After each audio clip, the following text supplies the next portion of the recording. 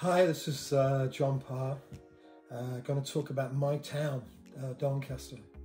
I played the clubs around Doncaster for about 20 years, and then my wife and I made it our home from 1980. What can I say? Doncaster has gone through many changes and had many trials and tribulations. I look at the town now, I look at the centre, look at the new library, look at the cultural centre of the theatre. We've got the race course, we've got the airport, we've got the stadium. But more importantly, we've got the people, and we're really a kind of multicultural society. So here's to Donny, to Doncaster, and I'm just putting my bid to help you hopefully get city status.